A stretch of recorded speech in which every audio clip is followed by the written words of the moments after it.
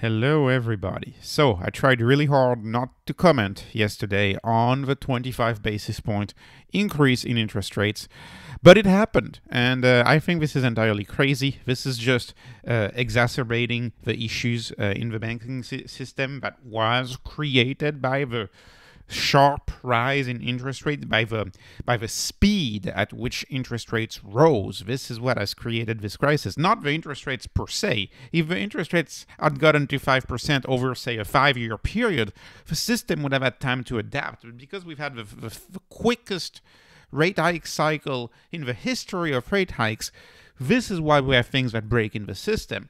And I've been saying multiple times on the channel, but I'm not the only one. I've been saying that they need to cut rates at least 1%. They should have cut rates, in my view, maybe more.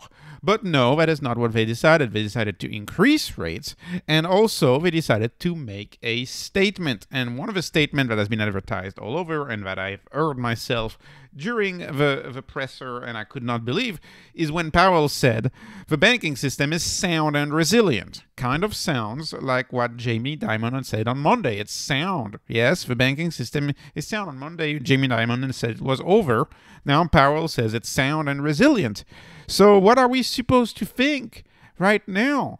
What are we supposed to think right now when we have PacWest minus 60%, WAL minus 28%, First Horizon minus 26%? What are we supposed to say now? Right? Is it still sound and resilient? And I believe there is a lot to say about trust in this, because yes, Jay Powell is a very important person, but he also said back in 2020, he said, we're not thinking about raising rates. And rates were not supposed to go up prior to 2024. And this is something that Yellen had said too. And of course, they did a 180.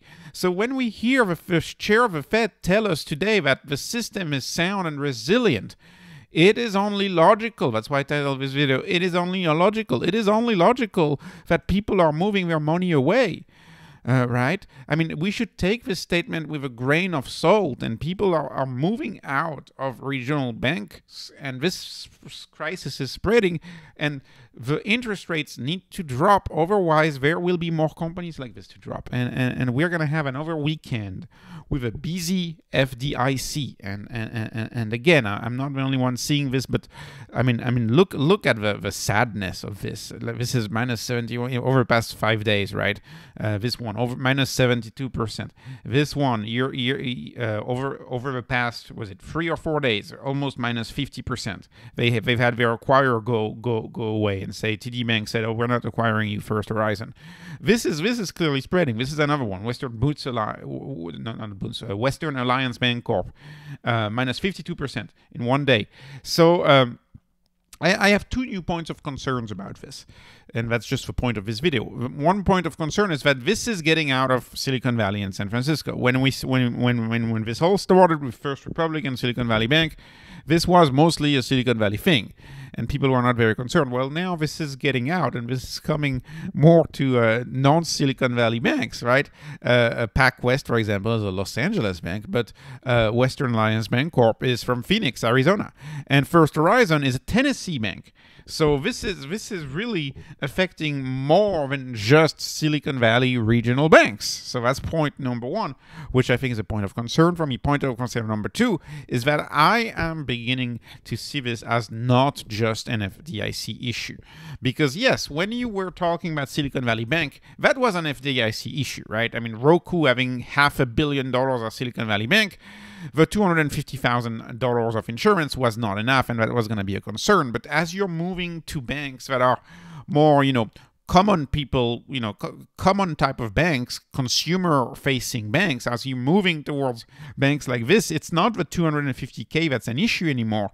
It is people simply not keeping $10,000, $15,000 on the savings account offered by those banks, but moving it to a savings account offered, or to another solution, such as treasuries or CDs, offered by other financial institutions. So money is actively coming out of regular consumers, and I think that is one of the risks. That is one of my point of concerns.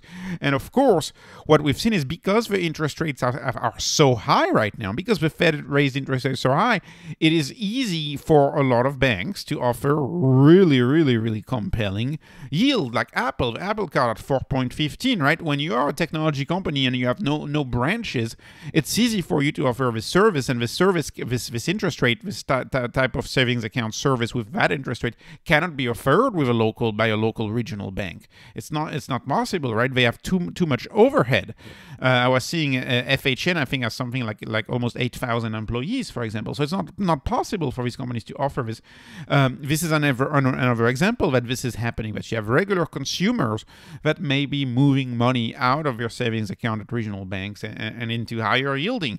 To give you an example here, this tweet from SoFi has been seen more than 50 million times. If you go back to this tweet and you look at the number of people who have seen it, it's been seen more than 50 million times, this tweet.